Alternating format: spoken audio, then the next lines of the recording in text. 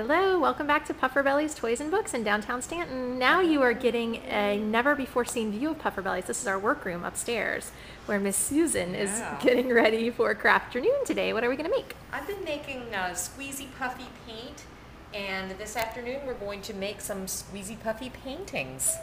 This is a paint that's made of salt, flour, and water, and very nice, lots of tempera paint.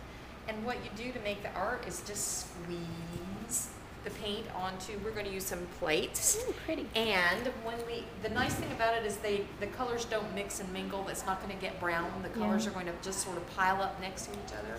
And then if we want to, when we have played with it a little while and watched it do its little oozy thing, we can take a skewer or a toothpick and make designs in it and have a beautiful project when we're done. So we're going to make squeezy puffy paintings at Crafternoon today from 2 to 5. Just drop in anytime. This is really fun. I'm putting on some Make a project with us. We're going to have cookies, I think, as well. Yes. And we'll be doing it downstairs in the regular Pufferbellies. Sorry, not upstairs in the super secret workroom. Not in the workroom. No, we'll see you soon. Bye. Bye.